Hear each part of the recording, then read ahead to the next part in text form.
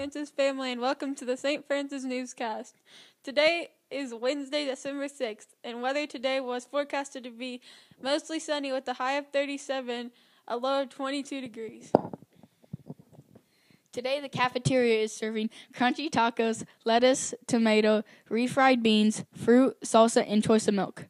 Tomorrow will be egg and cheese omelet, cinnamon French toast, hash brown, salsa, fruit, and choice of milk. Word of the day is incarceration. Incarceration is a noun that means state or condition of being imprisoned or locked up. While the men at our local prison were incarcerated, our middle school wrote them letters to lift their spirits. In another sentence, you could say visiting the incarcerated is a corporal work of mercy. Thank you for supporting our friends in other nations by raising money through our readathon to ship computers, books, and other school supplies to kids in Liberia, the Philippines, and Congo.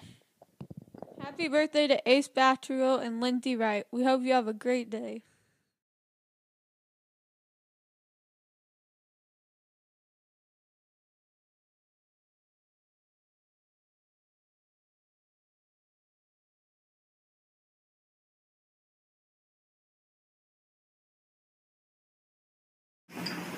I'm Stephen Nicolas. I was born in Landos, France in 1581. I died on September 27, 1660.